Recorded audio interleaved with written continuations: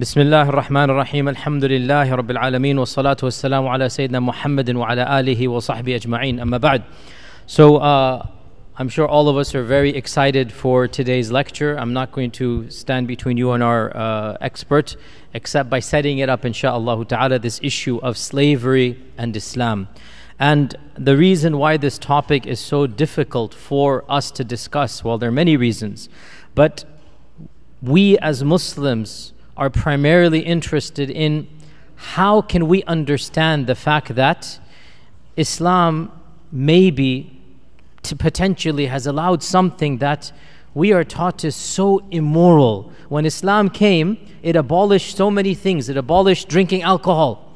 It eradicated, or at least it wanted to eradicate racism. And alcohol and racism were rampant across the globe. Our young men and women say, why didn't Islam come and eradicate slavery as well? That's a theological question. Why not? And on the flip side, we have those that want to reinterpret Islam completely when it comes to gender and sexuality and morality. And they say, look, you guys, you ultra-conservative folks, you're not advocating slavery anymore. So if we can get rid of slavery, why can't we get rid of gender and gender roles? If you guys are willing to abandon one aspect that was once upon a time a part of Islam, then why can't we also abandon another aspect? So we are stuck between a rock and a hard place. We are stuck between those groups that are saying, how could Islam have allowed it? How could Islam have allowed something that is so intrinsically evil? And they either reject Islam or our young men and women are doubting Islam. And on the other side, we have those that are saying, oh yeah, that's the whole point. Islam can evolve over time. Just like Islam evolved with slavery, so too they say to us, it should also evolve with same-sex and with this and with that. Why can't we do that as well? And so that's why this topic is one that really does require so much talk and discussion. And I'm very, very honored and pleased to have with us today Dr. Jonathan Brown. Dr. Jonathan Brown is the Prince Walid ibn Talal Chair of Islamic Civilization in the School of Foreign Service at Georgetown University. Dr. Brown received his BA in history from Georgetown in 2000. By the way, he converted to Islam in the late 90s. It's on a personal, that's not on the official bio, but I'll tell you, he converted to Islam in high school and second year of university. Second year of university, sorry. He converted to Islam second year of university. High school is like a sabiqun. Okay, so he's not sabiqun al-awwalun, he's sabiqun al-thaniyun, what is he? The second batch of converts, but pre-9/11, which is a very important point and milestone. He finished his BA from Georgetown in 2000, and then his PhD from University of Chicago in 2006. And Dr. Brown has studied and conducted research in countries such as Egypt, Syria, Turkey, Morocco, Saudi Arabia, Yemen, South Africa, India, Indonesia, Iran, all of these countries. His book publications include the canonization of Bukhari and Muslim, Hadith, Muhammad's legacy in the medieval and modern world, Muhammad, a very short introduction, which was selected for the National Endowment for the Humanities, Bridging Cultures, Muslim Journeys bookshelf. His book, Misquoting Muhammad, the Challenges and Choices of Interpreting the Prophet's Legacy, and it goes on and on and on. He has published extensively in the fields of hadith, which is what he is primarily known for in the academic world, Islamic law, Salafism, Sufism, Arabic lexical theory, and pre-Islamic poetry. What have you not published on? And he is the editor-in-chief of the Oxford Encyclopedia of Islam and Islamic Law. Dr. Brown's current research interests include Islamic legal reform and a translation of Sahih al-Bukhari. He is also the director of research at the Yaqeen Institute, and I'm also very honored to say he is a very near and dear friend for a very long time, alhamdulillah. So when I invited him to come to East Plano, he immediately jumped and agreed, even though it was just a month's notice or so. So alhamdulillah, he is here. So without further ado, should I tell you why they wrote the book, or are you going to tell them why you wrote the book? Yeah, I'll tell them why. Okay, without further ado, Dr. Jonathan Brown. Okay, Bismillah. A'udhu billahi minash shaitanir rajim. Bismillahir rahmanir rahim. إن الحمد لله وبه نستعين والصلاة والسلام على سيد المرسلين وعلى آله وصحبه أجمعين. This topic, well, actually all the topics I write about are personal topics in the sense that I pick them because I have questions. And I remember very clearly when I had this question, because that was just after I became Muslim. It would have been probably in the fall of 1997, and I remember I was sitting in my old house, in my family's house, in my old room, and I was reading a translation of the Quran, and I came across the verse. Obviously, I was reading translation, right? But the verse said, "ضرب الله مثلا عبدا مملوكا لا يقدر على شيء ومن رزقناه منا رزقا حسنا." Right? So, God, the God gives you a parable of a slave who's owned and can't do anything, as opposed to someone who, we presume a free person, whom we have given a goodly sustenance, and he spends out of that in secret and in private. And this actually is not making any law about slavery. It's using this as a parable for talking about idols that have no power versus God that has all power. But I remember being confused, because I was thinking to myself, how can God talk about slavery just kind of randomly and not say slavery is wrong? Because slavery is wrong. How can you just talk about it like that and treat it like it's no big deal? I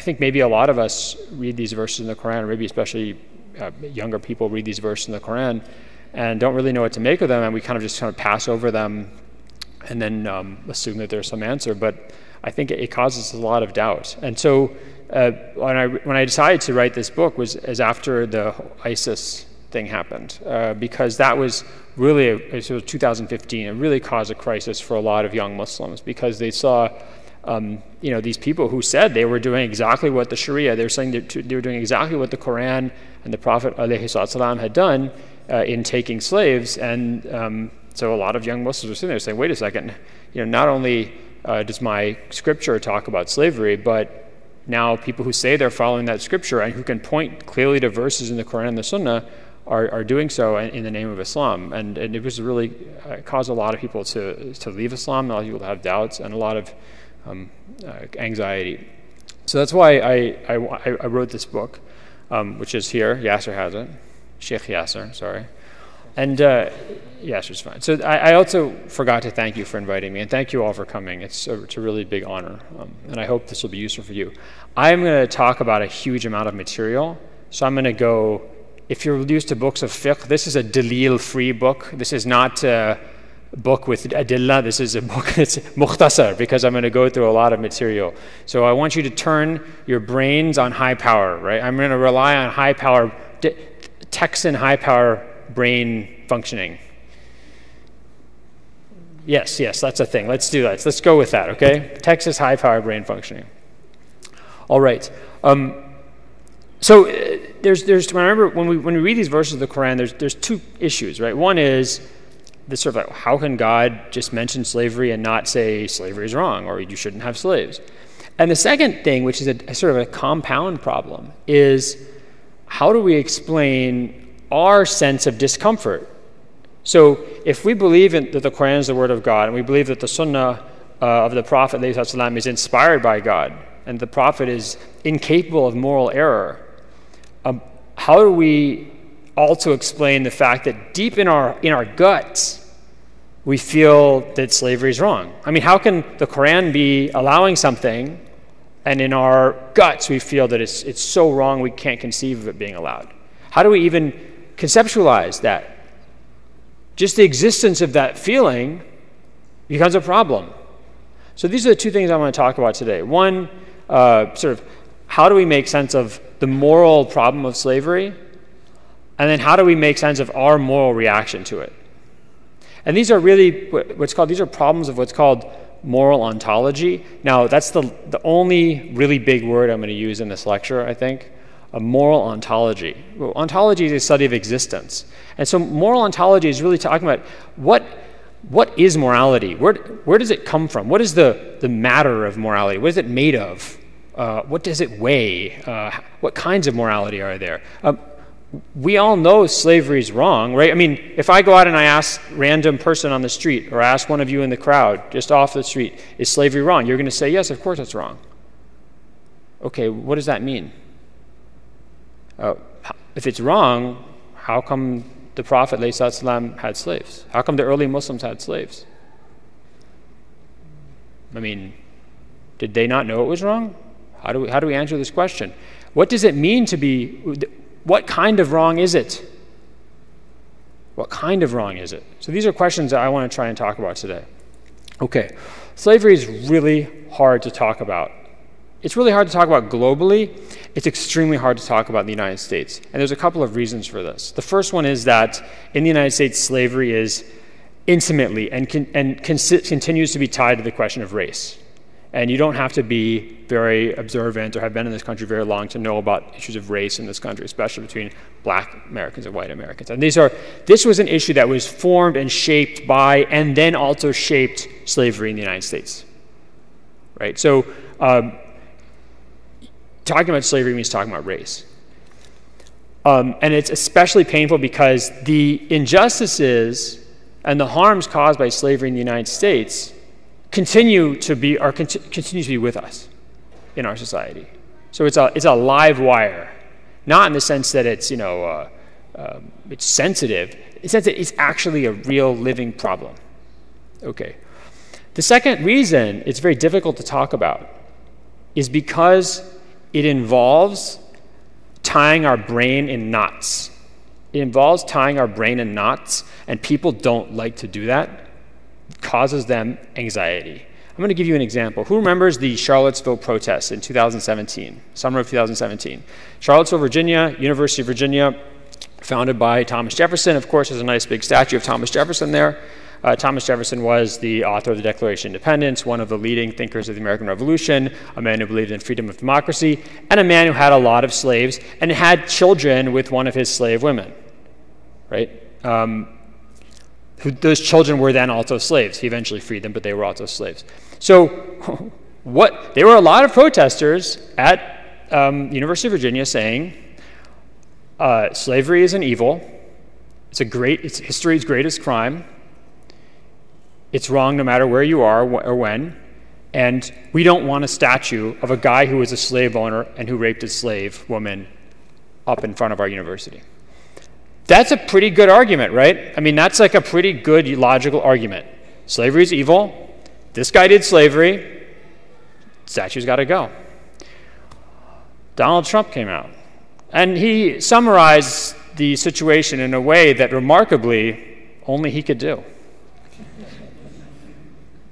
He said, George Washington's a slave owner. Are you going to take down statues of George Washington?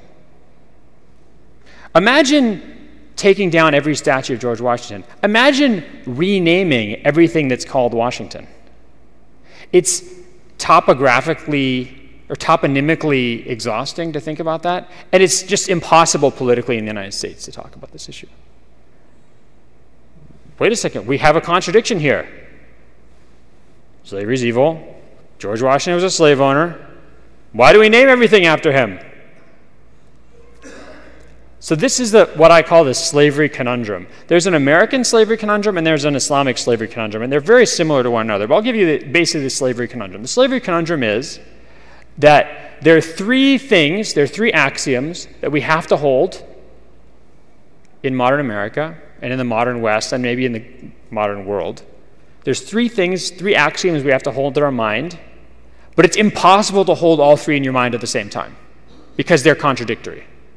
What are they? First, slavery is an intrinsic and gross moral evil. What does that mean? Intrinsic. It means that slavery itself is evil. It's not slavery's evil because it makes you sad. It's not slavery evil because you're miserable. It's not slavery evil because it causes abuse of rights. Slavery in and of itself is evil.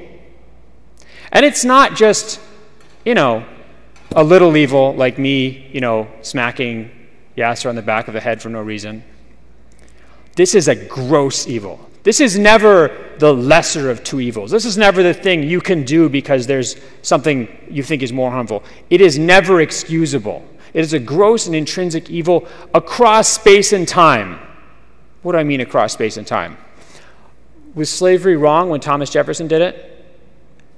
Talk to me like Americans. Tell me, give me the American answer. Was slavery wrong when Thomas Jefferson did it? Yes. Okay, was slavery wrong during the Roman period? Yes. Was slavery wrong during the Egyptian times? Yes. It's throughout space and time. Second, so that's the first axiom. What's the second axiom? Imagine this. Go into what do you guys have instead of dinner parties here? Barbecues? Biryani parties. Yeah, but I want something with non-Muslims. Yeah, barbecues, yeah. Okay, barbecues. Imagine you go to your company barbecue, and someone asks you about slavery in Islam. And you say, yeah, there is slavery, but it wasn't that bad. How's that barbecue going to go for you? Well, I don't know, actually. Texas, I'm not sure. I don't know. I'm not sure. Okay, I'm going to retract that comment, edit that out of the video. Half my family's from Texas, so I have love for this place.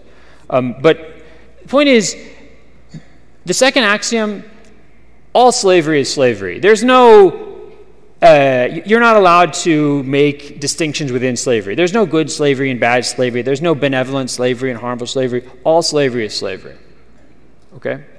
So that's axiom number 2. Axiom number 3, our past has some kind of moral or legal right over us. It has some kind of moral or legal power over us. It has some kind of moral or legal authority over us. If you're Muslim, we know what that is, right? The Quran and the Sunnah of the Prophet are our sources of guidance and morality. If God commands us to do something, if the Prophet commands us to do something, we say, سَمِعْنَا وَأَطَعْنَا. Right? What is justice? It's what God commands. What is injustice? What God forbids. If you're American, maybe it's not that dramatic, but the Constitution, the Founding Fathers, these people have authority over us. I mean, we might disagree with them, but their ideas, their writings define our political life. Right? I mean, try going into a barbecue and just say, you know, George Washington was a real piece of, you know what. See what happens. You know? It's not going to go very well. What's the problem here? These 3 axioms cannot be held at the same time. So I say, okay, yes, Thomas Jefferson had slaves, but it was different back then. You can't say that. Slavery is a transhistoric evil throughout space and time.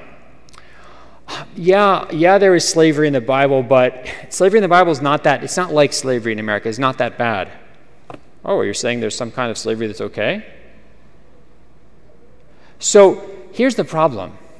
There is no religious or philosophical tradition that I know of, and I've done a lot of research on this. There is no philosophical or religious tradition that I know of that did not either defend, accept, or condone slavery until the 1600s, at the very earliest 1600s. So there's nobody who's going to be okay to follow. There's no one who's going to be free of the taint of slavery from world history, essentially, before the 1600s. So we have a problem. We have 2 axioms. Slavery is a gross and intrinsic evil throughout space and time. All slavery is slavery. That force us to condemn everything in our past, essentially. Whether you're Americans or Muslims or Hindu or Buddhist. That's a really big problem. So we have in our minds a knot that something that actually cannot hold together. It can't hold together. And the second you start picking at that or talking about that, the pieces start to fall apart. People don't like to talk about it. Why does this conundrum exist? Why does this conundrum exist? It's actually a result. It's also a result and a product of abolitionist discourse. So abolitionist discourse in the United States and Britain from the late 1700s into the mid-1800s argued that all slavery was a gross and intrinsic evil that had to be gotten rid of immediately. Why did it make this argument? If you're an abolitionist and you're willing to talk about some kinds of slavery being good and some kind of slavery being bad, what is the slave owner you're arguing going to say? Oh, look, yeah, I agree with you. Slavery is evil. I mean, when it's done badly. But my slaves, come look at them. They're so happy. Look how good I take care of them, right? Or, yes, we know slavery in maybe the Caribbean is bad or in the Americas are bad, but slavery in India, this is very different, right? This is not severe. So the second you start allowing distinctions within this concept of slavery, you lose you're essentially unable to force your opponents into accepting your position. It opens the door of negotiation. So ultimately the abolitionist position became all slavery in and of itself, by fact of it being slavery per se, cannot be accepted. It's all intrinsically evil. The problem is, if you're a historian who wants to look at slavery in world history, what are you going to notice? You're going to notice that slavery, let's say in India, is really different from slavery in the Americas, or that slavery in Istanbul is really different from slavery in Southeast Asia. And so you're going to start actually talking about these distinctions that will start to pull the threads out of this abolitionist argument. So that's why this discussion it's not easy for us to have it, because it starts to pick at the very abolitionist consensus that is held worldwide today. Okay. The abolitionist movement, as I said, that developed in the United States and Great Britain in the late 1700s and the early 1800s, defined slavery legally. It defined it through a legal definition. What does that mean? It talked about a certain kind of relationship or institution that it called slavery. It didn't talk about conditions. So it looked at the legal definition of relationship, not at conditions. Why would it not look at conditions? Why would it look at a legal definition, in this case the idea that someone is owned by another person? Why would it do that and not look at conditions?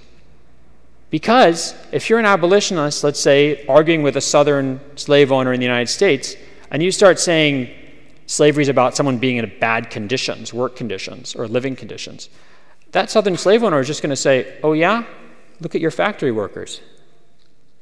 They look actually more miserable than my slaves. So they didn't want to have. You don't want to have that discussion. You want to open that door. So slavery is defined as a legal relationship. So what are the problem is though? Sorry, the problem is that this one of the premises of the slavery conundrum, right, is that slavery is a gross and intrinsic evil across space and time. It's not about slavery's evil in our society. It's not about slavery's evil in the modern West or in Western Europe or in the Americas. It's slavery's evil throughout history, backwards and forwards in time, across the world, wherever you are. So the problem is coming up with a definition for slavery that works in all those times and places is basically impossible. It's basically impossible.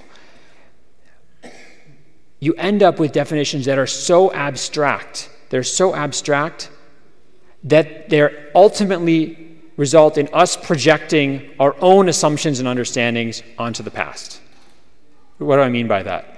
Let's just look at three ways that have been used to define slavery. First, slavery is lack of freedom. Slavery is when someone is not free. Okay, here's the problem. We could say, let's say in the United States, we could define freedom. We could maybe even define freedom in the West. But how do you define freedom throughout human history? What is it to be free?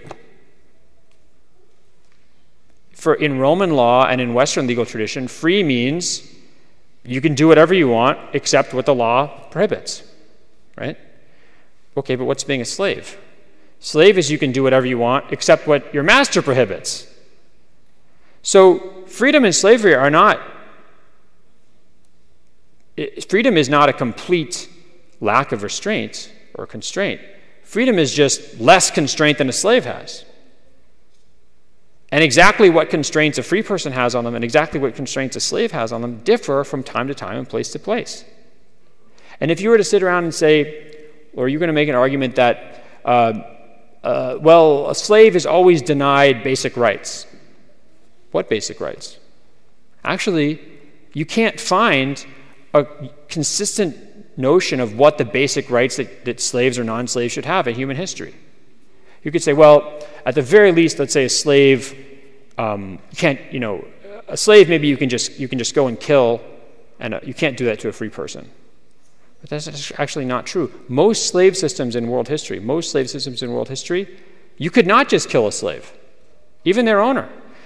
And by the way, under Roman law, until the 2nd century AD, in theory, a father could kill his own child with no legal consequences. It's called patria potestas. So in Roman law, a father or the head of a family, the male head of a family, could kill anyone in his own family with no legal consequences, in theory. It didn't really happen, but in theory. So even the notion that, the idea, a slave is someone you can just do anything to and have no consequences, that doesn't help you in Roman law, because that also describes a father of a free person or the status of a free child. You could say, well, let's define slavery as property, somebody being the property of another person. How do you define property? In the Western legal tradition, we can define property, it's like a bundle of rights: the right to use, the right to exclude, the right to sell, the right to destroy. But sometimes you have some of those rights and you own something. For example, you can't do whatever you want with your house and you own your house. You can't do whatever you want with your pets and you own your pets. You can't sit there and torture your pet, right? It's against the law. But if you have let's say a Van Gogh painting and you just feel like being a jerk, you can destroy that Van Gogh painting. It's just yours. So property, what it means for owning different things is different, even in one society. Then try and come up with a definition for property across world history. You end up with something like this. Property is a person having some kind of rights over something. And then so slavery would be one person having some kind of rights over another person, which basically describes almost any relationship. Sometimes we talk about defining slavery as coercion, coercive power over somebody. Same problem. How do you define coercion? We could come up with a clear understanding in the United States about what was unacceptable coercion in a relationship. But then to say we can project this definition across world history, almost nobody in world history would be free if they lived up to like modern American labor standards for what is a coercive relationship. I just, on the airplane here, I watched part of Wonder Woman. It's research. Look, it's going into my talk. Okay. So there's this scene where Wonder Woman is like World War I. Did you guys see the movie? No, okay, they didn't watch Wonder Woman. So basically, she comes to England in World War I, and she's from some island that's stuck in ancient Greece history. And so she meets this woman who's a secretary of the guy. And she says, "What's a secretary?" And the woman says, "Well, whatever he says to do, I do, and wherever he says to go, I go." And Wonder Woman says, "Where I come from, we call that slavery." Right? So there's this kind of notion there that, the idea is the filmmakers are saying that modern laborers or treatment of women in the workforce is kind of like slavery. As you can imagine from the example I just gave you, this gets very political. This gets very political even in, let's just say, the modern United States, let alone globally. So one example of this is in the 1790s in England and Scotland, there were these people working in Scotland in coal mines. And there was actually a debate about whether or not these people were slaves or not. In fact, they would sometimes wear collars with their master's name on them. These were white, like Scottish people. And the main argument for them not being slaves wasn't about how they were treated or whether or not they were born into slavery or not. It was the fact that people had decided there was no slavery in England. After the 1770s, there was no slavery in England. So it was it was basically a political statement about the nature of British society that defined whether these people were slaves or not how they were treated even. Another great example of this is this notion of modern-day slavery, which I'm sure you read about in the newspaper or in magazines, hear about on the news. So in 1957, there's a major convention called the 1926. There's a major convention for the outlawing of slavery globally, and in 1957 there's a supplementary convention. So the 1926 convention is about outlawing slavery. 1957 convention is about outlawing things that are like slavery but not slavery. And one of those is what's called bonded labor. Bonded labor means I agree to work for you for a certain amount of time, and in return, you pay for my trip to Dallas, Texas, and you pay for my housing, and I work for you for 10 years, and then after that, maybe I can stay here, but we're done. So that's sometimes it's called indentured service or bonded labor, right? So in the 1957 convention, bonded labor is not slavery. It is servitude that is similar to slavery but not slavery. According to what's called the new slavery or modern day slavery as it's been understood from the late 1990s until today, the major portion, one of the largest, if not the largest portion of global slavery today is bonded labor. So what you see is actually, it's like an inflation in the concept of slavery. What was not slavery in 1957 has become slavery today. Another example of this is prison labor. So in the late 1990s, some advocates for prisoners' rights in the United States started saying that prisoners in the United States are essentially slaves, because the 13th Amendment in the United States Constitution does not allow forced labor and slavery except for people who are in prison. Those people can be forced to work for essentially no pay. People didn't really accept this argument. But now, what do you see? Even scholars of new slavery and people who are major advocates of what's called new abolitionism. In 2006, they did not accept that prisoners in American prisons were slaves. Now those same people are saying, we're reconsidering it. What changed? Did the conditions of American prisoners change? No. Did the definition of slavery change? No. It's just a political circumstances changed. Things like Black Lives Matter, movies like, documentaries like 13th. And now, again, Yasir, sorry, but this is research. Thor Ragnarok, who saw Thor Ragnarok? Okay, I shouldn't ask these questions at this mosque, okay? None of you saw Thor Ragnarok, nor should you. I did it for research purposes. In Thor Ragnarok, there's this alien master of this planet who runs like this gladiatorial competition played by Jeff Goldblum. And he's sort of this very schmarmy politician, kind of corporate politician. And these gladiators are rebelling. And his minister comes up and says, "Sir, the slaves are revolting." And he says, no, don't say that. Don't say that word. And they said, "What, revolting?" He says, no, the S word. Don't say the S word. And then the person says, "Sorry, the prisoners with jobs are revolting."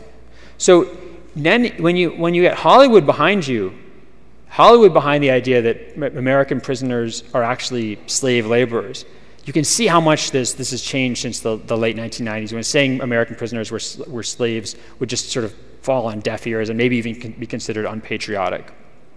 Okay, so you have this notion of, even in the last couple of decades, an inflation, like a devaluing of the moral power or the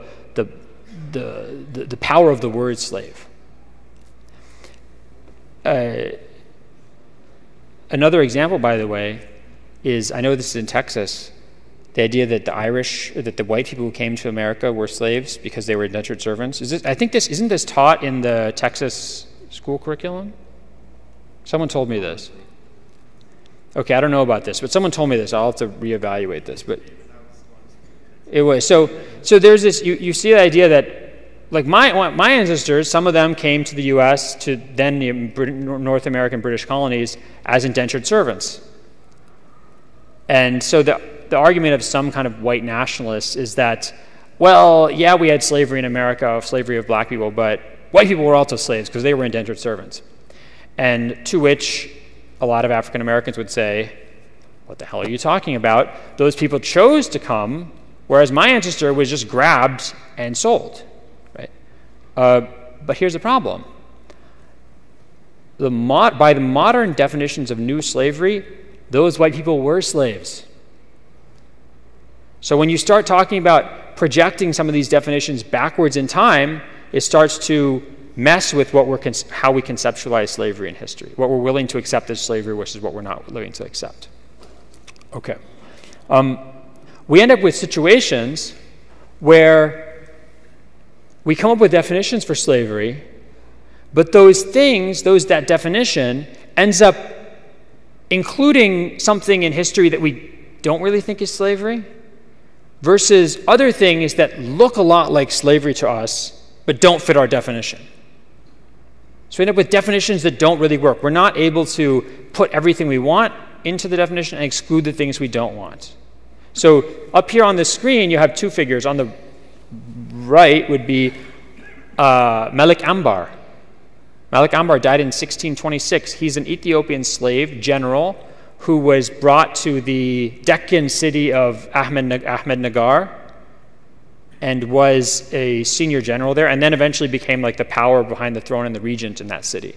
On the left-hand side, you have Sokulu Mehmed Pasha. He's sitting there presiding over a bunch of heads. Yes, those are heads of enemy soldiers. He was the Grand Vizier. He died in 1579, the Grand Vizier of 3 Ottoman sultans.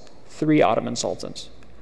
His family made him a slave when he was 18 years old. He was from a Serbian Christian family, and they gave him to the Sultan as a slave when he was 18 years old, so that he could become a powerful member of the Ottoman administration, because the senior administration of the Ottoman Empire at this time and for another century after that were all slaves.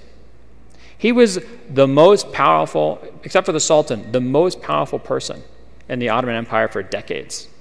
The richest and most powerful. He was married to one of the Sultan's daughters, actually, and yet he was technically a slave. So are we really going to say that Sokulu Mehmed Pasha is an example of the same phenomenon as a field hand being lashed in the summer heat of South Carolina in the year 1750? Are we really going to say this is the same phenomenon? And if we say we can't make internal distinctions because all slavery is slavery, what is that? That really handicaps us morally. I mean, we end up making the same moral judgment for these two different situations that are so dramatically disparate from one another. And just so you know, this isn't just what you think you're going to get in trouble for saying at a barbecue. This is even true amongst academics. There's one of the leading scholars of slavery in American history. I was listening to a speech she gave, and she was talking about the conditions between slaves in the field versus slaves in urban areas in the American South. And someone asked her, so how do the conditions differ? And she was about to say something, and she stopped herself. And she said, I was about to say one is better than the other. But she says, basically, this is not appropriate. We don't like to talk about one thing being better than the other because they don't want to introduce the concept of saying one kind of slavery is better than the other, because axiom number 2 is all slavery is slavery. You can't make internal distinctions. Okay, so this leads us to 2 major handicaps. 1, we can't make different moral judgments about things that are very different. And 2, the political nature of this means that slavery is usually what other people do. This has changed a little bit in the last couple of years because of increased American willingness to really turn a critical eye on, let's say, American prisons and American labor market. But you probably all recognize that this discussion about American prisoners being slaves, this is not very popular. This wasn't very popular a few years ago. It's only kind of become popular, I think, as a result of Donald Trump and sort of a notion of a far left resistance to Donald Trump, which has really made palatable a lot of ideas that would not have been acceptable at all in mainstream American society 10 years ago or 15 years ago. Okay. That's the first issue about kind of thinking about the definition of slavery and the slavery conundrum. Why is it so hard to talk about? Because it ties our mind in knots. It makes us hold internally contradictory ideas. So let's talk about abolition and the origins of abolition. There's 2 narratives about this. The popular narrative, which is also, by the way, a major scholarly narrative, is what? You can call it the moral awakening narrative. So what happens? Some point in the distant past, there was a few voices who said, slavery is wrong. And those people went out and argued. And then more people agreed with that. And then more people agreed with that. And then more people agreed with that. And then in the 1700s, this sort of grew into a sort of snowballed to have real substance and real mass. And then in the 1800s, especially in places where humans had become enlightened by the Enlightenment, like Great Britain and the United States, northern United States, people realized slavery was a gross intrinsic evil and had to be ended. And then they eventually convinced everybody in the whole world. And that's how we get to the modern day abolitionist consensus, which is that slavery is a transhistorical moral evil and it needs to be removed from the face of the earth. Right? That's what we can call the moral awakening narrative. There's a couple problems with the moral awakening narrative. As I said before, there's no religion or philosophical tradition that condemns slavery qua slavery, that condemns slavery as slavery, until the very earliest of the 1600s. Aristotle, Plato, St. Augustine, the Buddha, Jesus, Moses, the Prophet Mohammed, St. Thomas Aquinas. You just name, I can just go through the history of humanity. There's nobody who said slavery is in and of itself a moral evil. They could criticize abuses of slavery. They could criticize the wrong people being enslaved. But there was no moral minority saying that slavery was evil. I've counted, and I've done a lot of research on this, I've counted one person, like I don't mean one group of people, I mean one person, prior to the 1500s who said slavery qua slavery was evil. It was a person named Gregory of Nyssa. He died in 394, the Common Era. He was from Cappadocia and Andalusia, and he was a church father there. He said philosophically and theologically, slavery is wrong. That's it. Until the late 1500s, there's a guy named Jean Baudin in France, died 1596. He says also slavery is wrong. It's evil. It harms the slave. It harms the master. And then in the late 1600s, you see it amongst American Quakers. There's when you see the real beginning of abolition. The idea that slavery as an institution needs to be gotten rid of. And then it really picks up in the 1700s and the 1800s. So if this is a moral awakening, it means that basically all of humanity was sound asleep, out to lunch, until the 1600s. The greatest minds, the most righteous and pious souls of every single religion and philosophical tradition didn't know that slavery was wrong. Or, what's worse, maybe they know and didn't say anything. وَإِن كُنْتُمْ لَا تَعْلَمْ فَتِلْكَ مُصِيبَةٌ وَإِن كُنْتُ تَعْلَمْ فَالْمُصِيبَةُ أَعْظَمُ. I forget which one it is. Yeah, so if you what's worse, that they didn't know or they did know and they knew and didn't say anything? The point is,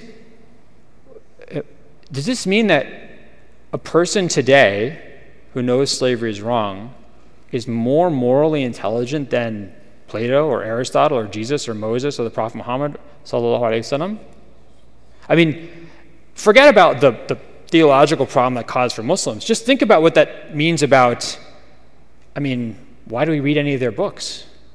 Why do we have any respect? If we're going to take down Thomas Jefferson statues, let's get rid of all this entire heritage. So that's the second problem with the moral awakening narrative, is what was brought up by especially historians from outside the first world, outside kind of the US and Europe in the mid-20th century. And this is what was called the kind of economic narrative or economic explanation. Okay, so I told you before, it's really in the 1700s that abolitionism starts gaining a lot of momentum, and the 1800s. Does anyone know anything else that was happening in that time period? Industrial Revolution, right? So is it a coincidence?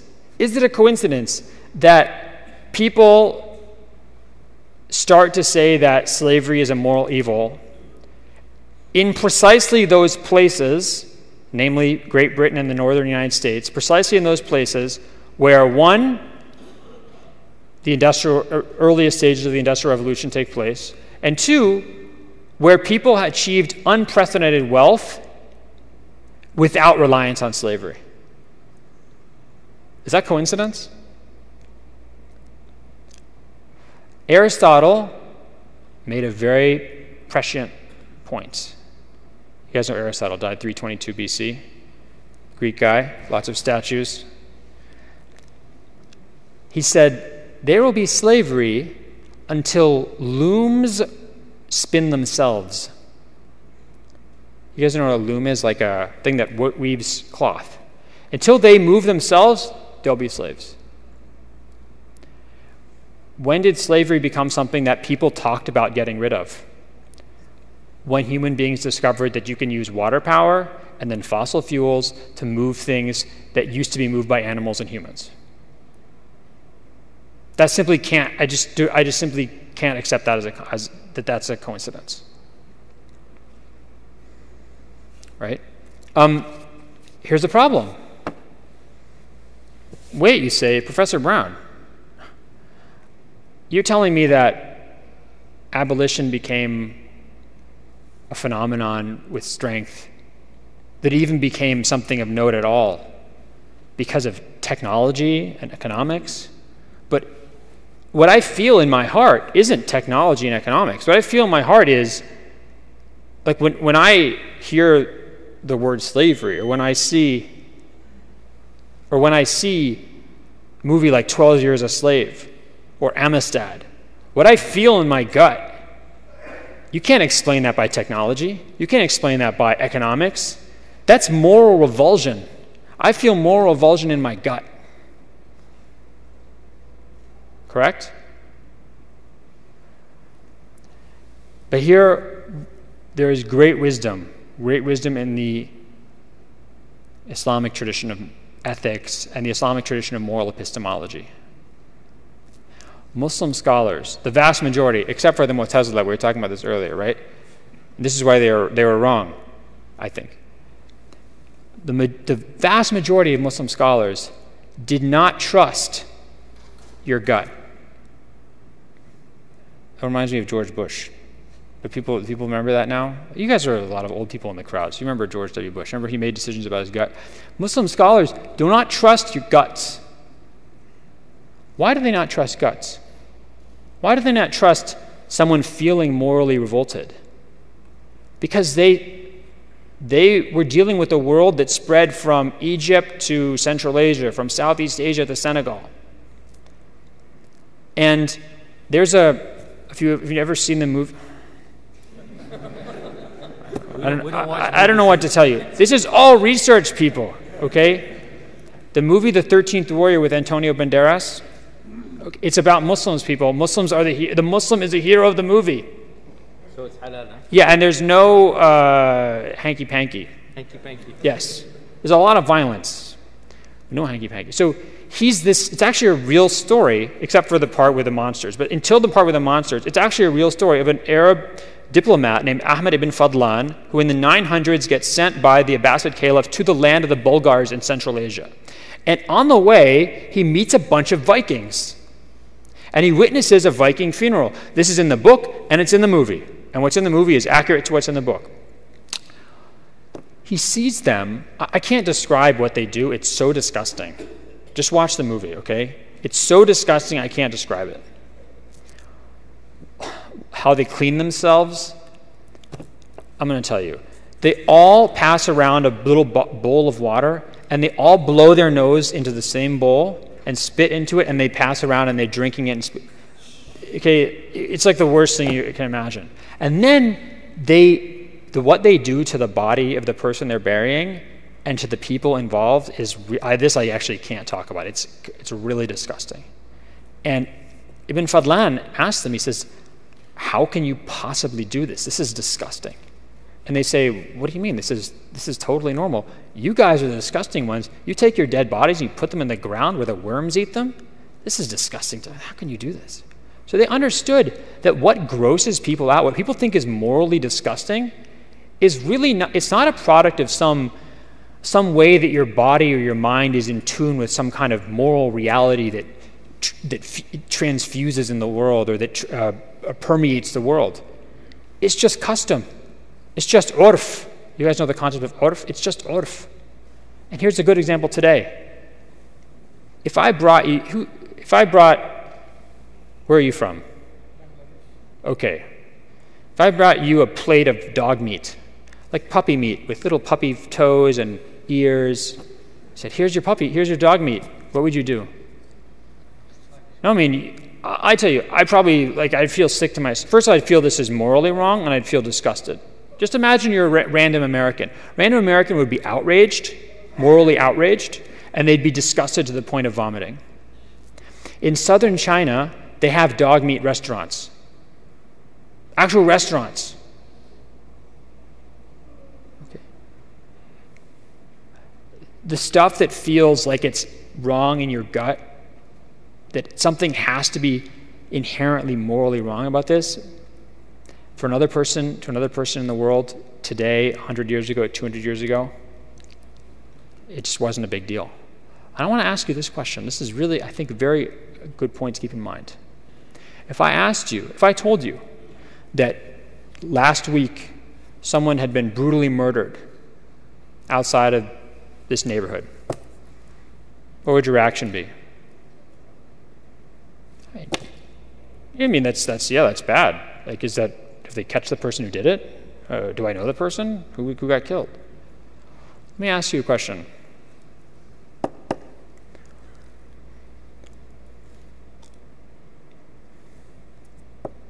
I wanted to, how explicit I can be with this audience. Okay, if I told you that somebody married a 10-year-old girl, what would you say? A 50-year-old man. We all know the example.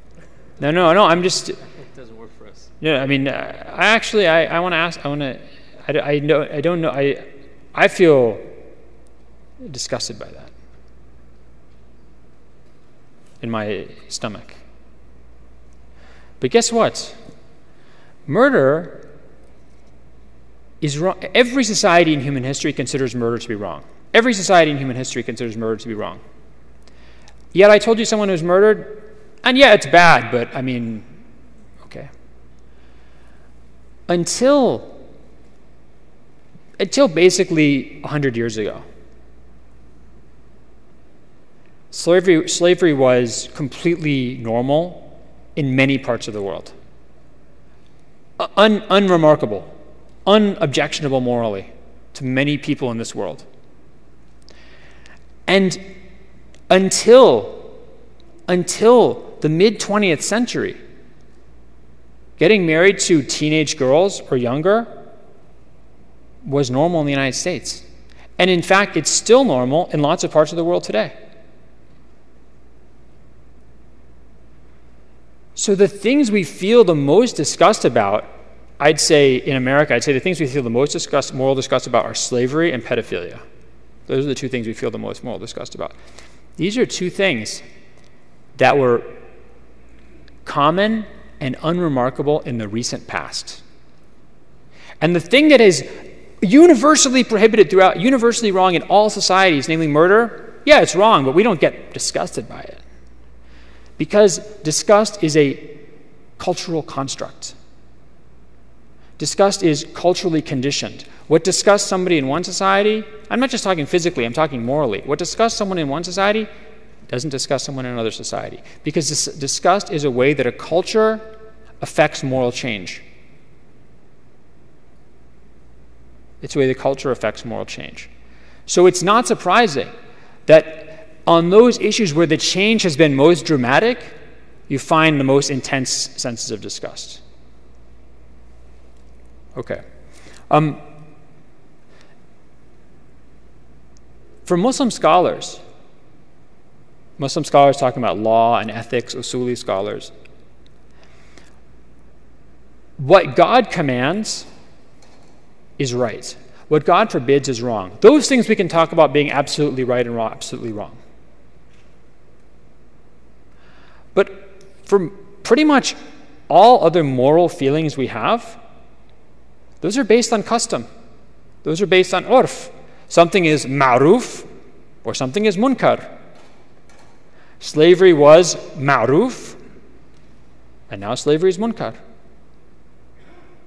And you could say, Professor Brown, are you telling me that our moral condemnation of slavery is just based on custom? Like the same thing that tells me what kind of wedding gifts to give somebody? How dare you belittle my moral objection to slavery? I'm not belittling at all. In fact, that objection belittles the concept of custom. It belittles the fact that human beings, for most of their moral transactions in the world and most of their moral actions in the world, their judgments are based on custom, not based on some kind of universal moral law. And in fact, it's a very unique feature of modern Western society that we assume that everything that we feel is right and we feel is wrong must be a universal. So when we decide that, let's say, it's proper for women to dress with their hair showing and wearing short-sleeve shirts, or for guys to not to wear a hat or something like that, we just assume that this is the normal thing that everybody in the world should do. And that women or men who are not allowed to dress like this in other countries are being oppressed, because these are universals. If we decide that it's right for people to be able to engage in all sorts of relationships before marriage, just based on what they feel with no consequences, this must be universal, that everyone in the world should follow. And if they're not being allowed to follow wherever they live, then they're being oppressed. So we live in a society that takes custom and makes it into moral universals. Whereas Muslim scholars understood that custom is really important. It has real legal meaning for people. It has real moral meaning for people. But that you can't universalize it because it's not fair to do that to other cultures. So for example, if we were to have Sharia courts in America, I'm not advocating Sharia creep, but if we were to have Sharia courts in America, and my wife were to go and say, my husband, he sits around, he doesn't do any work around the house, he doesn't take care of the kids, he just goes out and hangs out with his friends all the time, and I think he's a lousy husband and I want to get divorced from him. My guess is that Muslim scholar applying Islamic law in America would say, yes, your husband is not giving you your haqq, because in American urf, these are not the duties and rights and obligations of men and women to one another in marriage. The obligations of a husband, the obligations of a wife, the rights of the husband, the rights of the wife, in Islamic law, these are determined by custom. I mean, there's a few outlines or boundaries and pillars that are determined by the Quran and the Sunnah, but the details, these are determined by custom. And this is legally meaningful. People will get divorced on this. You have to pay mahr or not pay mahr. Okay. The last thing I want to talk about, two things. I can't believe I've actually gotten through what I talked about. I'm going to talk about two other issues. One is the change in slavery that was brought by Islam, and the second is abolition of slavery in Islam. It is not exaggeration. It is not, and I will happily go in front of the most skeptical academic audience and say this. This is not me doing some kind of Muslim cheerleading, Islam is great, Muslims invented ice cream. I'm not doing that kind of thing. This is completely true. The Quran and the Sunnah of the Prophet and the legal understanding of the early Muslim community completely revolutionized slavery in the Near East. And slavery in kind of what we would think of sort of the Western world, one of Central Asia or Mediterranean world, Europe, and then the Americans. the main routes into slavery, the main ways that someone became a slave prior to Islam in the Near East were debt. You owed money, you couldn't pay, you became the person's slave. Capture, as a basically being raided. Self-dedition, which means giving yourself as a slave. This is, people don't know this, but many, many millions of people in human history gave themselves as slaves to other people. Why would they do this? Because they were starving, because they were poor, because they were foreigners in a place where no one to protect them. And being protected and taken care of was more important to them than their freedom. Selling your children into slavery. This is a major source of slaves in the ancient Near East, in India, until the 20th century, in Southeast Asia, in medieval Europe, was selling your children into slavery because you couldn't afford to keep them or because you owed money. Islam eliminated all of these. There is no debt slavery. And this is very clear in the Sharia. Every once in a while in Islamic history, you see it, for example, in Southeast Asia, in the 1500s and 1600s, you see some debt slavery. But this is a pre-Islamic tradition that continues. The Sharia prohibits debt slavery. The Sharia prohibits self-dedition. You cannot give yourself as a slave. The Sharia prohibits selling your children into slavery. So the major routes into slavery are all cut off completely. What's interesting is these are actually not mentioned in the Quran or in the Hadiths, but it's just like understood by consensus in the early Muslim community. It's ended. There's only one way to become a slave in Islamic law, which is for a Muslim to capture a non-Muslim outside the abode of Islam in a war. That's the one way. Or you can be born into slavery if your mother is a slave woman.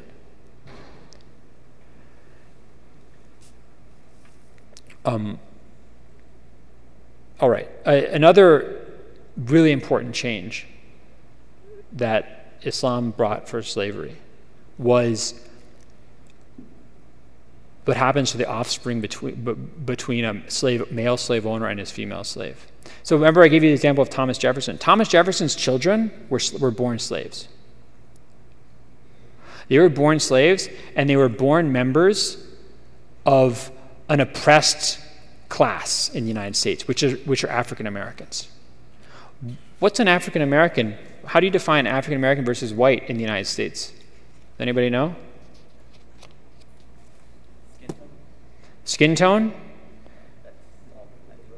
I mean, can you be like, let's say all of my ancestors are white except for one person, but am I black or white?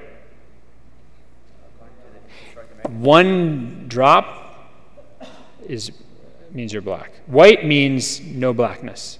Unless you're able to pass, which means no one can tell that you're black, you have black ancestry.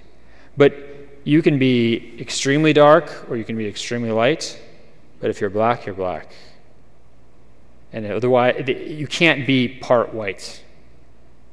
You're either white or you're fully white or you're black, right?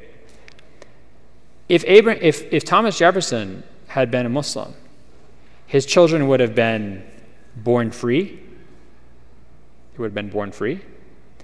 They would have been legitimate. They could inherit from him. Their mother would have been freed when their father died. And this is important. They would have had the same social standing as children born of a free wife. This is also agreed upon in Islamic law, completely. Very important. The offspring of a male slave owner and his female slaves are born free, they're legitimate, and they have the same social standing as people born of free women, free wives. That's why almost all of the Abbasid caliphs and all of the Ottoman sultans except one were children not of wives, not of free wives, but of slave women. This is what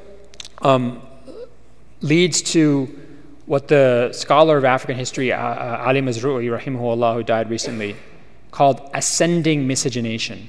Ascending miscegenation. Whereas in America, people who were result of mixed free and slave unions went down into the enslaved oppressed class. People who were born of those unions in Islamic civilization went up into the free Muslim community. The final change brought by Islamic law, or the Quran and the Sunnah, is an obsession with emancipation. Emancipation is different from abolition. Emancipation means freeing people. Abolition means getting rid of the institution of slavery as a whole. The Quran does not propose abolition. Why not? Because nobody proposed abolition until the early modern period. There's no society that had slaves, which is almost every society in human history, and certainly every civilization in human history.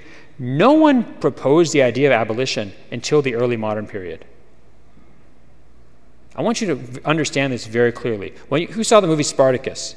Come on, that's an old movie. That's okay, right? You guys didn't watch Spartacus? This guy watches everything. Someone needs to talk to him. So the Spartacus, if you see in the beginning of the movie, Kirk Douglas, he's like a slave. He says, he labored under the sun and the hot sun and the dreaming of a day when slavery would die 2,000 years before it ever would. And in the movie, Spartacus gives a speech where we're going to fight until we free all the slaves in the world, or all the slaves in the Roman Empire. That's not at all what Spartacus's rebellion was about. Spartacus wasn't fighting to end slavery.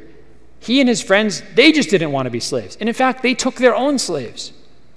And all pre-modern slave rebellions, they're not trying to end slavery. They're just trying to get out of their own situation of slavery. And they very often took their own slaves. So yes, abolition is not indigenous to Islam, in the sense that it's not present in the Quran and the Sunnah. But it's not indigenous to any religion or any philosophy. It's only something that emerges as an idea in the early modern period, really in the 1700s. What the Quran and the Sunnah do is they provide a impulse and an impetus for emancipation that does not have an equal in any religious or philosophical tradition that I've seen, pre-modern religious or philosophical tradition. The Quran introduces a few things that are unprecedented. One is it ties the charity tax, the zakat, to freeing slaves. One of the 8 groups that can get zakat are slaves to help free themselves. 2, the idea of freeing slaves as expiation for certain sins, or as partial punishments, or as things you do to expiate sins or crimes. 3 is the notion of making that notion of mukataba highly recommended or required. Mukataba is when a slave says, I want to basically buy my own freedom on installments. So the Quran says, if a slave wants to do this, if your slave wants to do this, then do it in alimtum fihim khayran. If they are able to do it, if you think they're going to be able to do it, then you should agree. And in the Muwatta of Malik, the Caliph Omar radiallahu ta'ala anhu actually makes Anas agree to a mukataba request from his slave. So these things are really unprecedented in history as far as I know. And the hadiths, the rewards you get for freeing slaves is incredible. The rewards in the afterlife.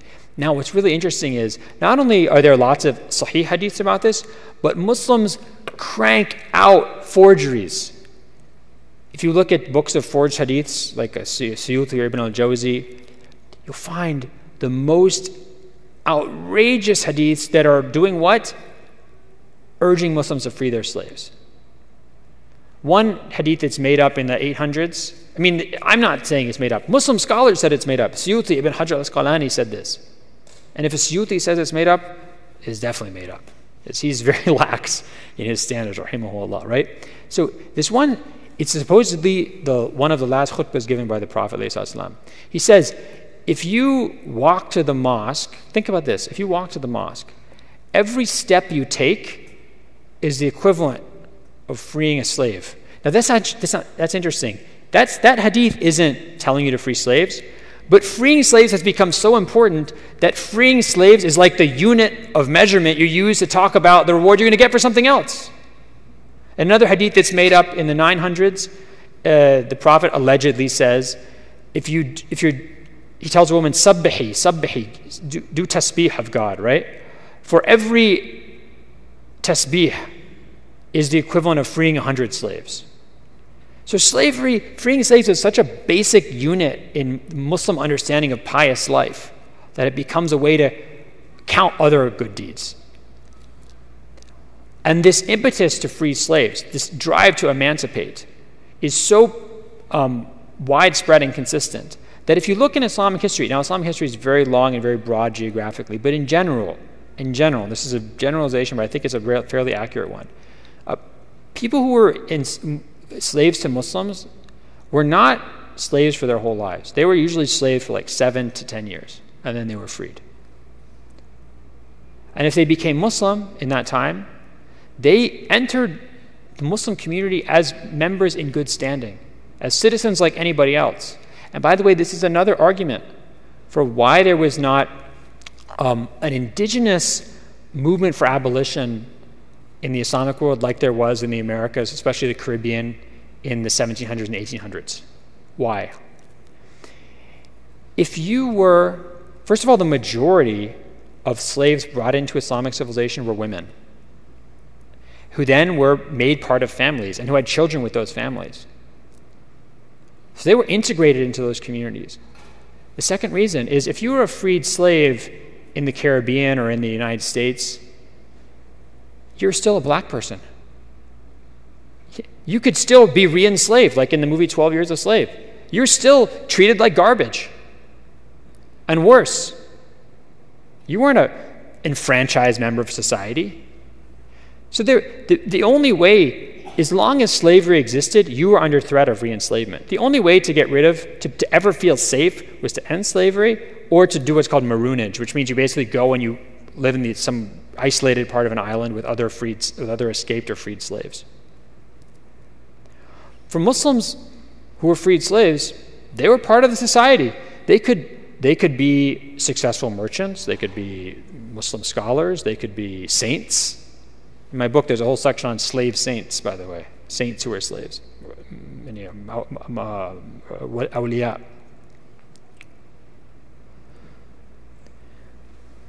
The way that we can talk about abolition in the Islamic tradition that I think is the most accurate is to say that, and this is entirely authentic in the Sharia tradition, that as a legal maxim says, يَتَشَوَّفُ الشَّارِعُ إِلَى الْحُرِيَّةِ. The lawgiver, God, looks expectantly towards freedom. And actually, you can find this in one of the earliest books that survives in Islamic tradition, the Kitab al-Tahrish of Dirar ibn Amr. There's a hadith, we talked about this hadith actually. It comes from the very early period. We don't know if the Prophet said it or not, but it's a very early idea. If a man says to his wife, "Inti talaq insha'Allah," she's not divorced, because God doesn't want divorce. But if you say to your slave, "Anta hur insha'Allah," the slave is freed. Why? Because God wants freedom. So even if you look in the Kitab al-Muwafaqat of Ash-Shatibi, died 1388, a major scholar of the maqasid of the Sharia, he says one of the maqasid of the Sharia is al-itq, freeing slaves. And if we now live in a time when it's economically, not just economically feasible, but economically profitable not to have slaves,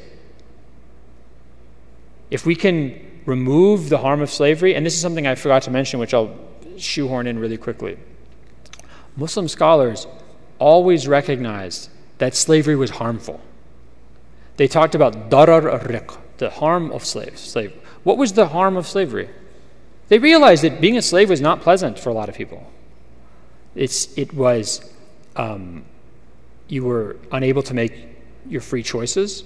You were you couldn't, let's say, lead prayer or lead a Jummah prayer. Right?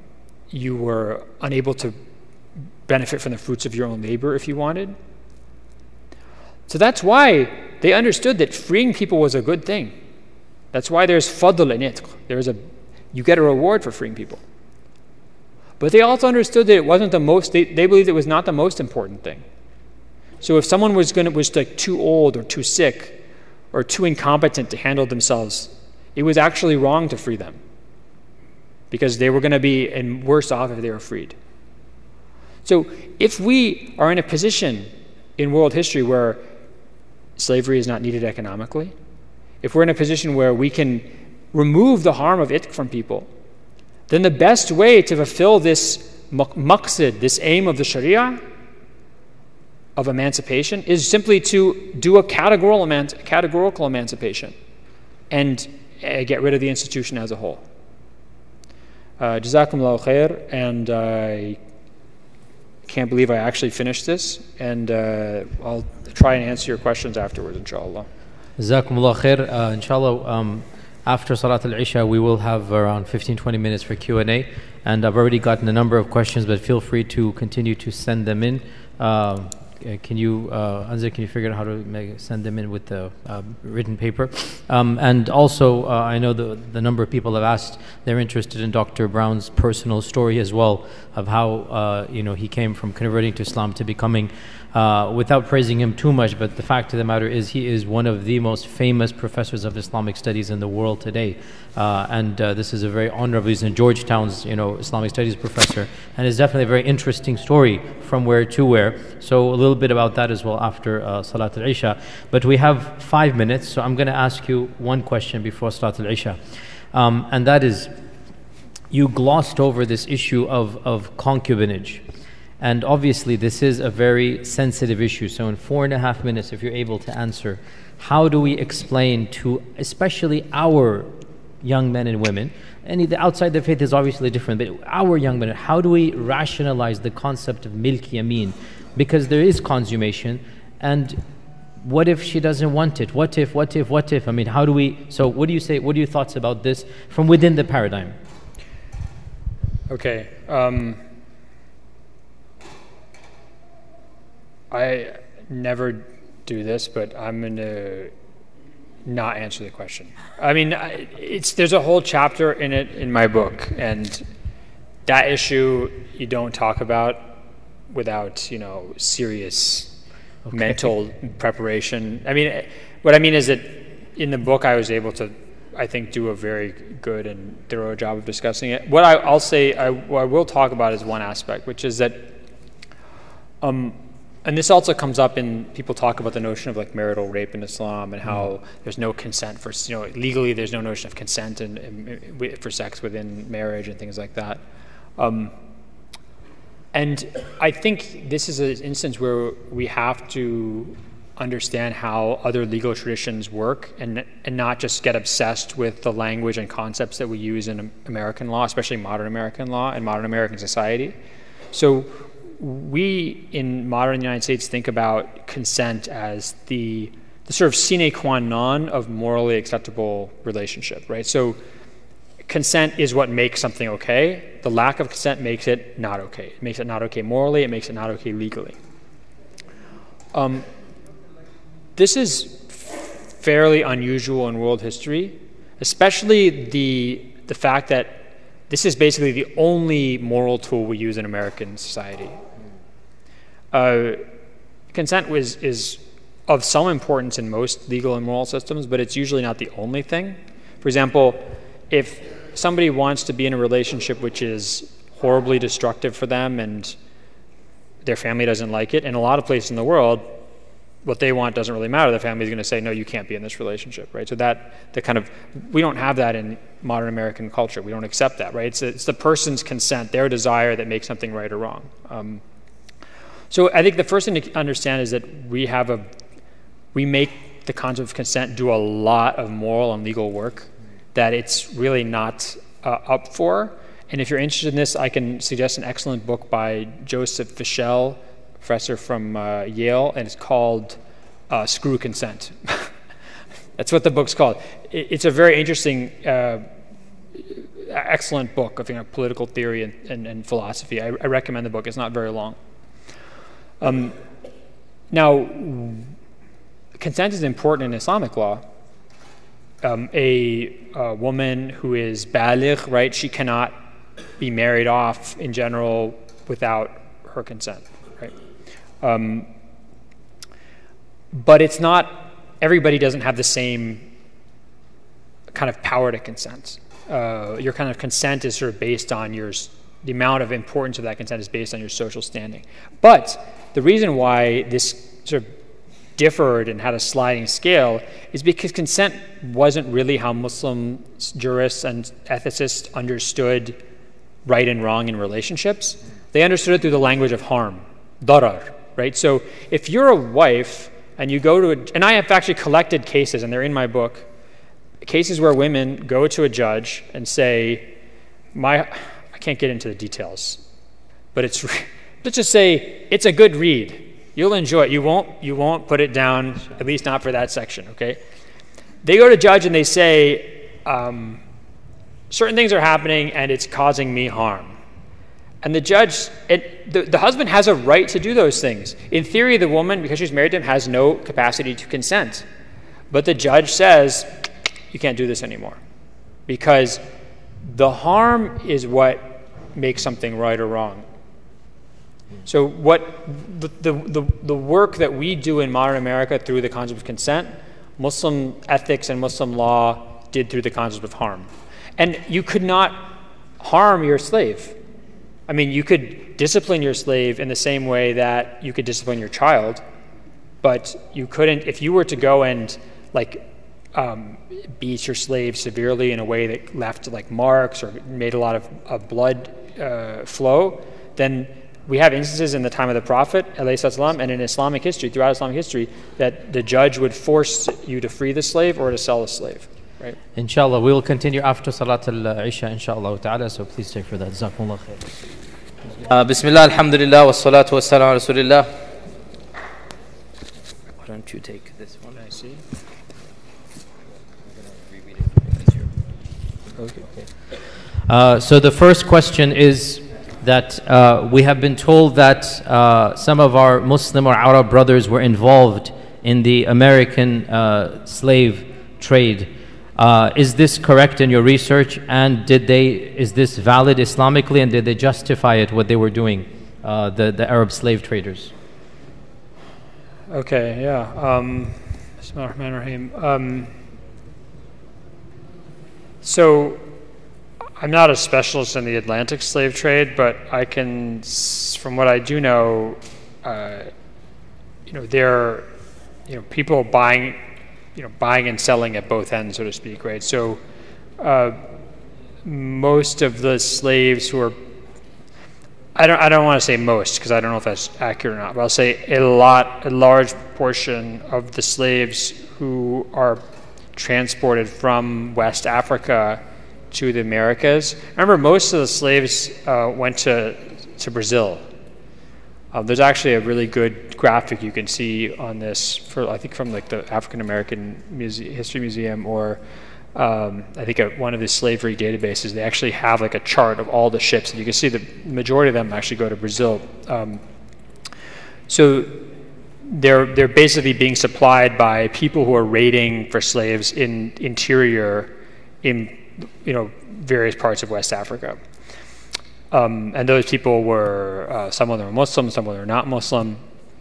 But what's interesting is that, and if you want to read about this, you can read Bilal or Rudolf Ware. He's a Muslim, the name is Bilal. His book, The Walking Quran, he talks a lot about this. That in the late 1700s and the early 1800s, there's a state that's created in what's now essentially Senegambia, a place called Futa Tora, which arises because these two ulama, see Muslims being enslaved, and they can't accept that. So they basically start a kind of a political movement, military political movement, and create a state in order to make sure that no Muslims are sold into slavery to the Europeans. And they, in fact, strike treaties with the French that no French slave ships are going to come up the Senegal River, and Eventually, the Europeans basically give support to other states and they defeat this state, but the Imam made a Fututora. The other thing is that I know at least one scholar in West Africa, I think one of the scholars from the lineage of Mukhtar al-Kinti, a great kind of West African scholarly tradition, he prohibited selling any slave if you thought that that slave might get then sold to a European. So I don't know about, yes, Muslims were involved for sure, but there was also a lot of Muslims, especially Muslim scholars, who were really committed to preventing any Muslims being sold into that transatlantic slave commerce or whatever, slave trade. So we have another question here. I'm going to combine two questions. You said, do not trust your gut. How do we understand this in the light of the fitrah and also in light of the hadith, البر ما اطمأنت إليه النفس والإثم ما حاك في صدرك ولو أفتاك الناس وأفتوك. Both of these things do have a gut. So how do we say, don't trust your gut versus this? Someone like, Rahimahullah Ibn Taymiyyah would talk about the notion of al-aql al-salim, or so it's not that human beings can't have a kind of correct moral sense, but that we need to be very aware that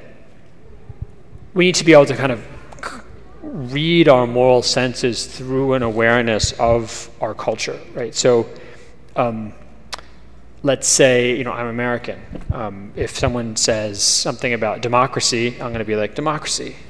If someone says something about tyranny or monarchy, I'm going to say, tyranny, monarchy, right? So we kind of have this, we're cultured into a view that democracy is good, tyranny / monarchy is bad. So you just have to be aware, I think, of what your biases are. If you know that you have a temper, if you know that you have an ego, if you know that you have a hard time letting go of money or things like that, I think you have to be aware of what your own failings are, what your own biases are, and then you can. It's at that point, like your sense of your kind of moral intuition becomes more toned, more tuned, more finely tuned. So I don't mean to say that your gut is useless. I just mean to say that you need to always be aware that your gut is also a creation of your circumstances. Do you mind if I add to that? It's awkward being. You can add as much as you want. As you're probably aware, the third chapter of my dissertation is about the fitrah, the concept of the fitrah, Ibn Taymiyyah. So just to add to that, Ibn Taymiyyah mentions that the fitrah can be corrupted.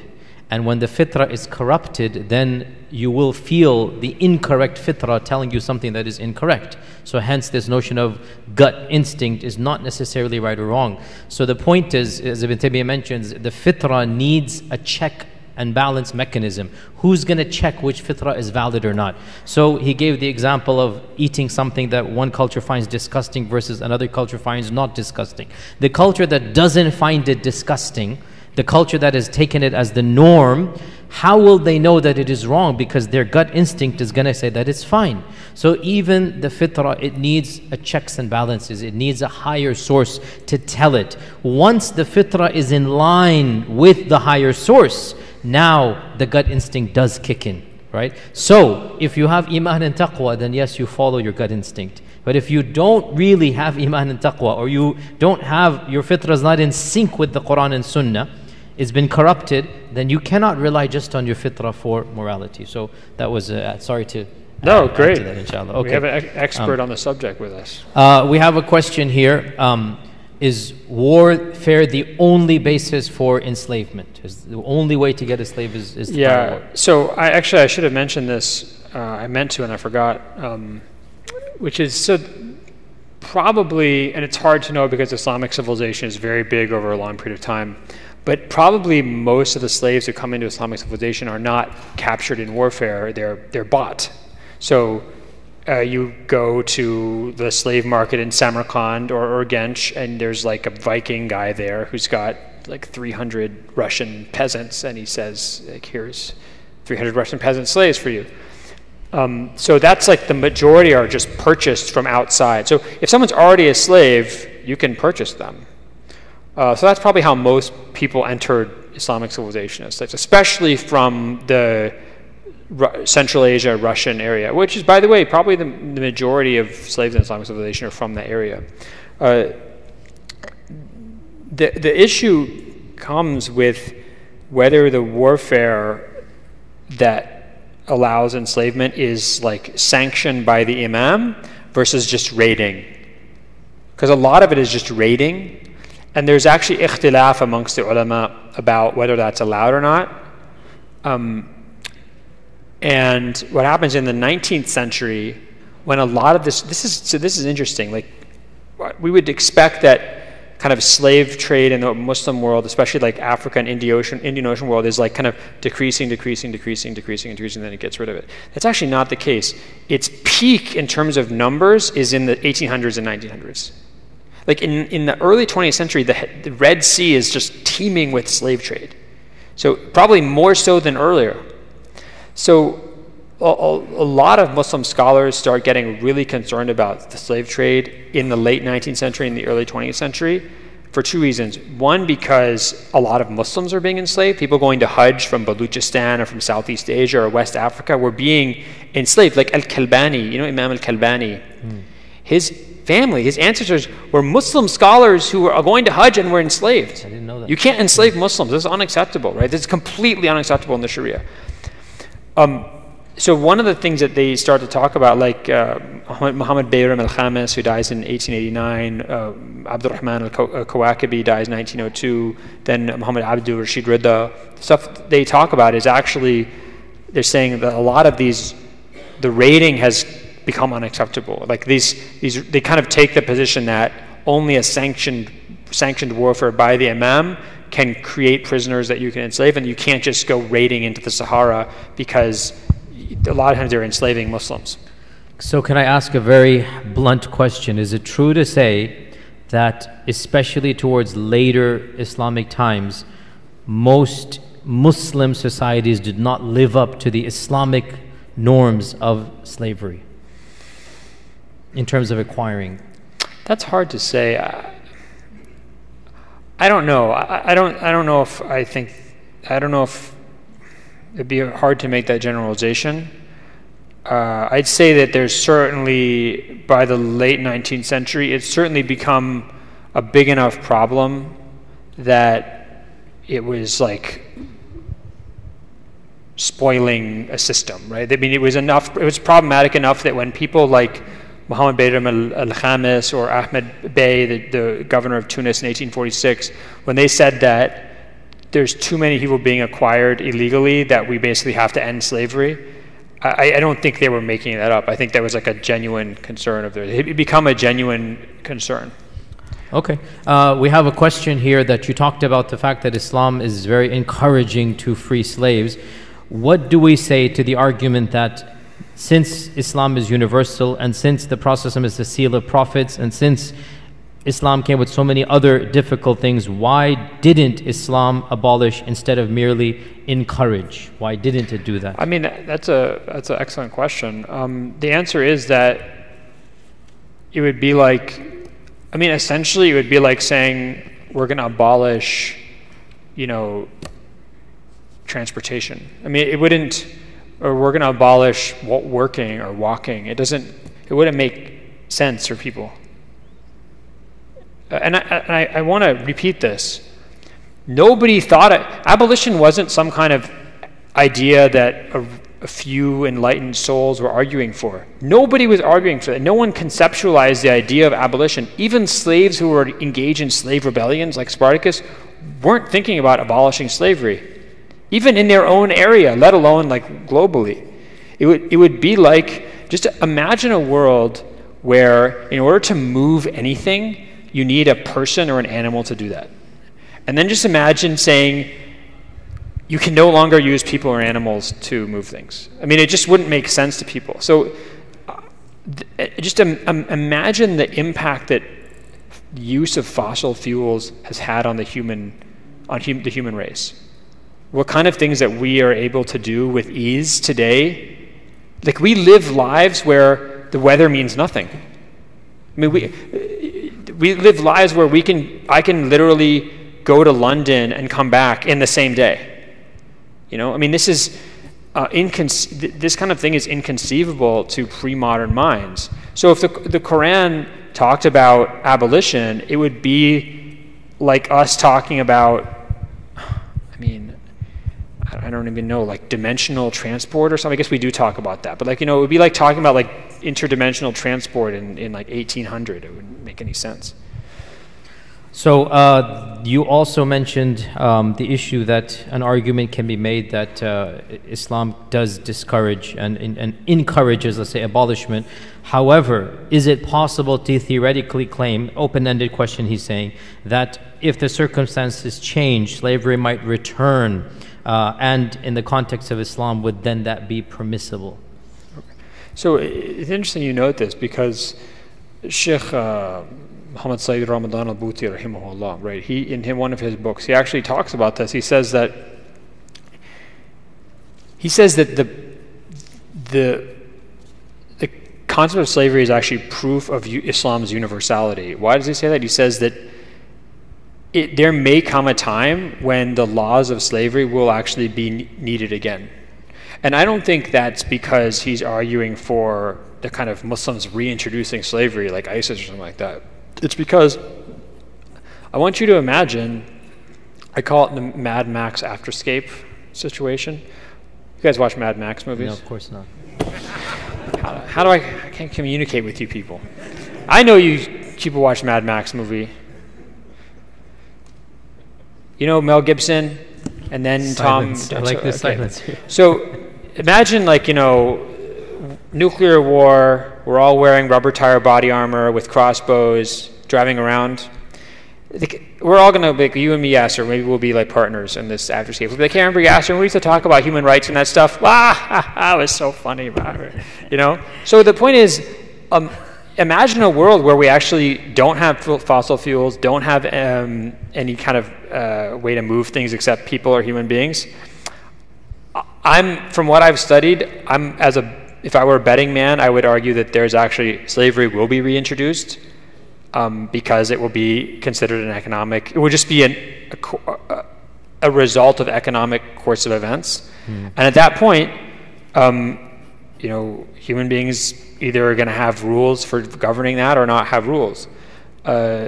So again, I want to make very clear, because I don't want people to get the wrong idea, I'm not encouraging this. I'm not saying that I think it's a good idea. I'm not saying that Islam would think it's a good idea. Again, God wants freedom. God doesn't want slavery. So Muslims should always be on the side of emancipation.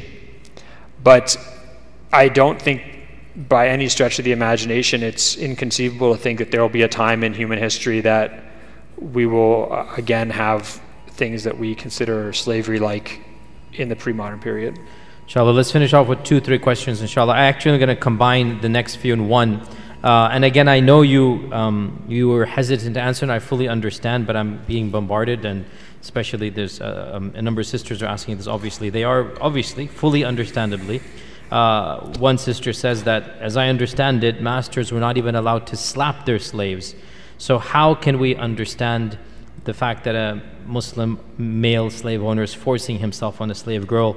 And another sister says that if emancipation was seen as such a good deed, then why did it take so long, or why were captured women kept slaves for so long, merely to you know, have a family, let's say?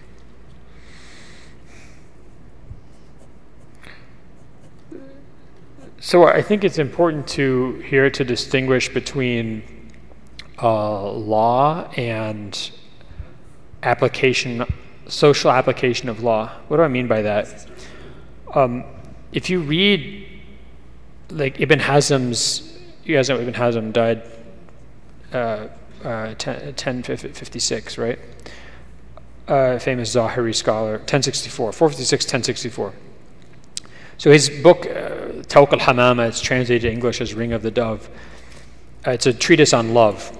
And several instances he talks about men who owned female slaves and who were like deeply in love with those slaves, but the slave didn't like them back, and it just drove those guys crazy. Ibn Hazm himself talks about, by the way, his first love, who he didn't get over for decades was a slave woman who was deeply in love with her, and he has about a paragraph praising her. So what I mean, and it's not just Ibn Hazm, but you can see another scholar who's writing in the 19th century in Mecca talks about the idea that he has a friend who's like madly in love with his own slave woman, and who is like crying because she's not interested in him. So I think it's important to remember that just because, and Ibn Hazm even says this, he says, these women were their property. They could do what they wanted with them, but they're lovesick and they're heartbroken because they're not interested in them. So, I don't think that Muslim men were just... sorry, why don't you use this? Yeah. I don't think that Muslim men, just because they were legally allowed to do something, that necessarily followed that that's what they wanted to do all the time. And as I said before, it's very important to keep in mind that the work that in our legal and moral system we do through the concept of consent, Muslim scholars and Muslim ethics did through the concept of harm. Right? So if a slave woman was harmed by her owner's approaches to her or her owner's access of her, that was something that she could go to a judge and complain about and get relief from and get potentially maybe freed because of. And we have instances of this. This is not like a theoretical thing. We have like fatwas about this. We have court cases about this. Final question, and then I have your personal question as well. So final question related to the topic, and then a question about your life. Question related to the topic. How do you address the fact that many pre-classical scholars of Islam thought of marriage as a form of slavery? I don't think they thought of marriage as a form of slavery. I think they used slavery as an idiom for talking about marriage. Marriage is definitely not a form of slavery because wives are not slaves. They're not slaves. That's like a base. In fact, you cannot marry your slave in Sharia. You can free them and then you can marry them, but you can't marry your slave. So, when we talk about marriage in the modern United States, what do we say? We say it's a partnership. We say it's you're a team. I don't know, things like what other things would we talk about, right? You say it's a partnership, like a business partnership. I mean, think about the fact that societies can have different idioms for legally talking about a relationship, and just because you choose that legal idiom doesn't mean that is the nature of the relationship for those people involved. So Muslim scholars use the concept of milk, of property, when they're talking about marriage, but it doesn't mean that marriage was like equivalent of slavery or some modified version of slavery or something. So I think it's important to not get kind of legal language and legal idioms mixed up with the actual definition of these things in Islamic law or how they were understood. Okay, and here's the question that a lot of people have been asking me to ask you. Can you tell us a little bit about your own conversion and your journey through Islam for the 7,627nd time? This is online in a multiple. We don't watch online. We don't watch videos, do we? Right? You guys are killing me. Someone actually wants to know this. Do you guys want to know why he converted to Islam and his story? Yes. Okay, fine. I need to get a card I can just hand people. So, yes, I was long time ago. I was raised in Washington D.C. suburbs. You guys know Brett Kavanaugh? Yeah, I'm from the same neighborhood as Brett Kavanaugh, but I'm not. We all know Brett Kavanaugh. No, but he's. We don't know Mel Gibson. He gave my neighborhood a bad name at Chevy Chase, Maryland. But that's where I'm from. Suburb of outside of Washington D.C.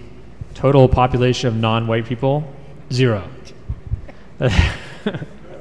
Except for some like Africans who work for the World Bank or something. But there's like no.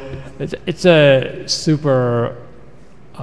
Rich white person place. So that's where I grew up, and I was raised Christian. I was raised Episcopalian Christian, which is like American Anglican church.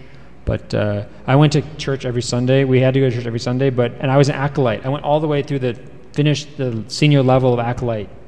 Those are the guys who help with the minister. They help the communion. They carry the cross and wear the outfits. Like you see those English boys with those white outfits and the red and the black. That's what I used to wear on Sundays. That's also how I learned, by the way, that I was definitely going to be an alcoholic, because when they brought around the communion wine, like you would get it first as the acolytes, and I would chug as much as I could. I loved it, even as a child. So I would be, if I were not Muslim, I think I'd be a functional alcoholic. That's my theory. Alhamdulillah. So, but it was interesting because we didn't talk about, we went to church, but religion had no place in our household. So we didn't, there was no one ever talked about God or anything in my house. So it was really weird. I'm the most religious person by far in my family. But anyway, the point is that I didn't have like a lot of religion. Christianity wasn't really a big deal for us. So then I went to high school. I went to boarding school in California. I went to boarding school in the same town Shaykh Hamza Yusuf went to boarding school in, which is called Ojai, California, which no one knows about. But we went to rival high schools. Plus, he's older than me. And his dad, by the way, was a teacher at the boarding school that my dad was a student at. So my dad might have studied with his dad. But my dad died, so I couldn't ask him that question. So then I went to high school in California, and I had a lot of existential angst as a teenager. This might be normal. I had a lot of existential angst. Like it was almost incapacitating for me. Then when I went to Georgetown for college, they have you have to take 2 theology requirements. You have to take either Problem of God, which I didn't take, or you take Intro to Biblical Literature. I took Intro to Biblical Literature, and I was like, this is really interesting, but I don't think I want to follow this. And then the next class I took was totally randomly on Islam. And because I had this friend in my dorm who was actually a Palestinian guy, I had no idea about Islam. And one time I asked him, I was like, hey, how much does a camel cost? Like I asked that non-ironically, like not as a joke. I actually wanted to know. And he was like, 2 women. And then I was like, what? And he's like, no, I'm just messing with you. I don't know, I've never seen a camel in my life. But the point, he lived in the UAE. The point is, I had zero idea about Islam. But I was like, oh, it's interesting, I'll take this class on Islam to fulfill my second requirement. And you know who taught is the niece of Ismail al-Faruqi, rahimahullah, Maysam al-Faruqi. She taught the class, and we read Muhammad Asad's book. We read his translation of the Quran, and we read Road to Mecca. Yeah. And the Road to Mecca really bowled me over. Amazing. And I think kind of by the end of that semester, it was spring semester my freshman year, I was really I just really felt like a Muslim. And that summer I spent thinking a lot about the issue and stopped eating pork and stopped drinking and things like that. And then in the fall, when I went back to my second year, I went to the MSA Eid dinner at the beginning of the year, and I told someone I'm interested in becoming Muslim, and that was it. Alhamdulillah. Alhamdulillah. I'd like to obviously thank Dr. Jonas Laran. He is an extremely busy person. You never told the story of the book. I'll just quickly mention it. That small controversy happened when he was giving a lecture. Small, very small controversy that took over the national media for a short period of time, where he basically told a Muslim in the audience, like, are you a Muslim? The guy said, yes. And he said, if you're a Muslim, how can you, dismiss slavery as being immoral when the Prophet ﷺ himself had a milk yamin? I mean, it's a contradiction. You either this or that. And he said this in an audience of non-Muslims as well. No, it was all Muslims. Oh, it was all Muslims, but then it got picked up by the non-Muslim media. That person is actually a total idiot. But I'm sorry, he's just a moron. And he then got all upset about this.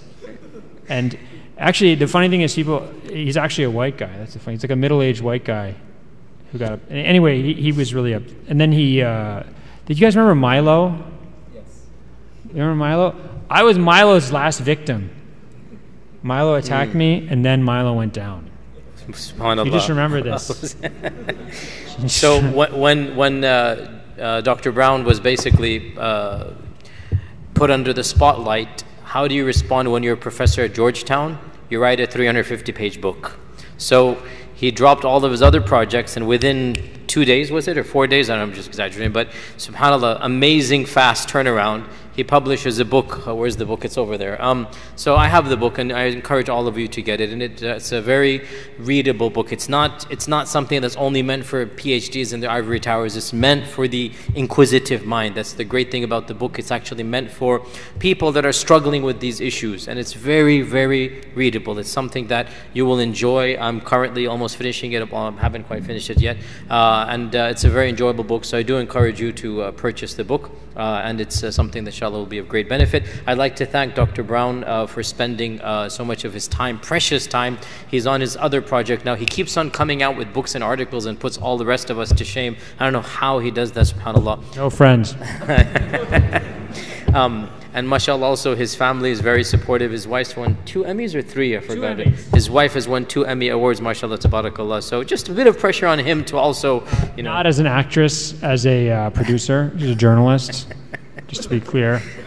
Okay, 2 Emmy awards as a producer and journalist. So just a small bit of pressure on him to write another 15, 20 books to make up for that. But alhamdulillah, I would like to thank him immensely for coming down. He literally just came down for this talk. He's flying back early tomorrow morning. He just came down in the afternoon today. So jazakumullah khair. I hope that inshallah you also benefited and enjoyed your stay here. And inshallah, we do plan to invite him again for more difficult topics that only somebody in his position and tenure track and or tenured professor can say. The rest of us cannot say. So jazakumullah khair. May Allah Azza wa Jal continue to bless you and guide others through you. And we ask Allah Azza wa Jal to cause you and all of us to be instruments of izzah to Islam and through Islam, through what you are doing. You are one of the very, very few people I know, and I'm sorry to praise you in front of your face, but our audience should know, a practicing proud Muslim in the halls of academia is very, very, very, very rare. Somebody who is unabashedly Muslim, somebody who defends Islam and the values of Islam